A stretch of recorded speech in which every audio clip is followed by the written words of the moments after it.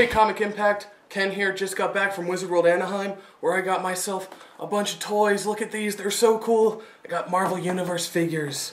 I got Warpath, I got Captain Britain, I got Multiple Man I haven't taken out of the box, and I got a Kitty Pryde, haven't taken her out of the box yet either.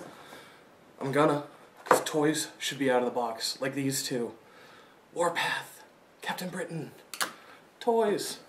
So yeah, I'm here to tell you about the new this week for May 11th, 2011. We got a bunch of good books coming out this week. For starters, we got Hellboy, Being Human. It's a one-shot starring Hellboy and Roger the Homunculus.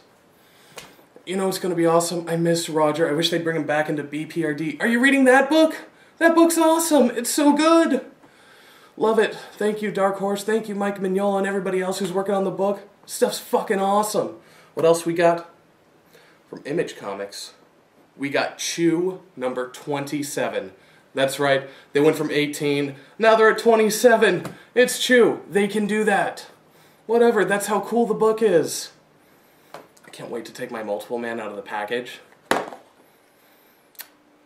Chew, such a crazy book. Also from Image Comics, we have Elephant Men number 31. I just started reading this book and I've instantly fallen in love. I've read the first couple of trades. You should go out and buy them. They're so cool. It's so much fun. I thought it was going to be lame. I see Elephant Men on the shelf. I'm like, Elephant Men, what? And then, you know, after months of Simon telling me I should read it, I finally read it, and I was so happy. It's such a good book. Very underrated. Go check it out. Highly recommend it. I'm also looking forward to Astonishing X-Men number 37, written by Daniel Way. It's the X-Men, they're in Japan, they're fighting monsters, like Godzilla type shit. It's fucking cool. If you're not reading it, you should. It's awesome.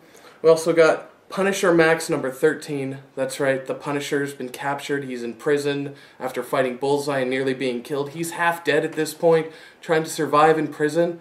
It's an awesome story. As always, Jason Aaron's kicking ass. Lastly, we have X-Men Legacy number 248. It's the aftermath of that crazy storyline, Age of X. What's going on?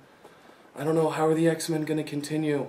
Professor X is on the cover, Gambit's on the cover, Rogue's on the cover. I'm happy. I love those characters. We haven't seen enough of Professor X in recent X-Men years. You know, he's the guy. He's the fucking guy. And he hasn't been around. It's a shame.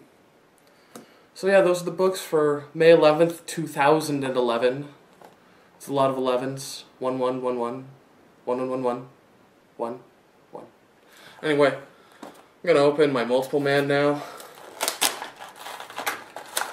I like to play with my toys. I mean, why am I spending, you know, $8, $10 on these things if I'm not going to play with them? You know? Fuck. His leg just broke off.